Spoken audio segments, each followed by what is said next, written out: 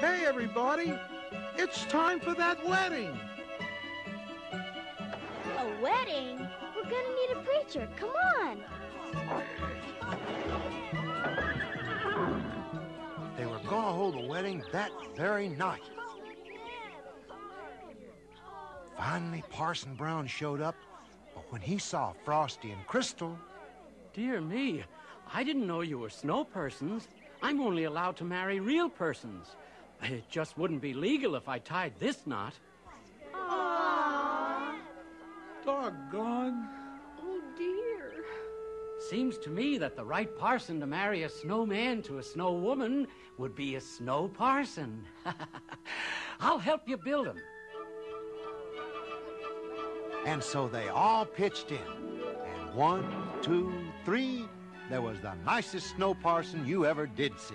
And then, to make him all living. A parson's not a parson till he holds the good book in his hand.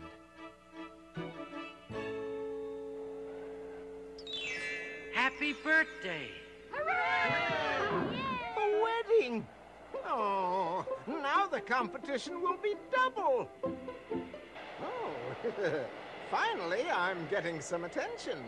Attention? Why, you're the most important person here.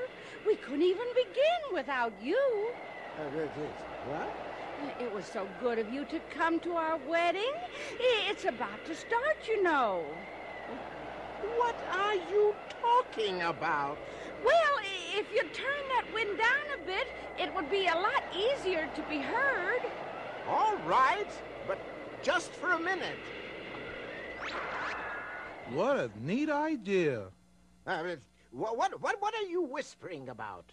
Tell him. Well, the bride's made of winter, and the groom's made of winter, and the parson's made of winter. The whole wedding party should be wintry. And so... Would you be the best man? What? Me? Best man. Could you? What do you mean, could I? I've always been the best man. Oh, thank you, little friend. Friend?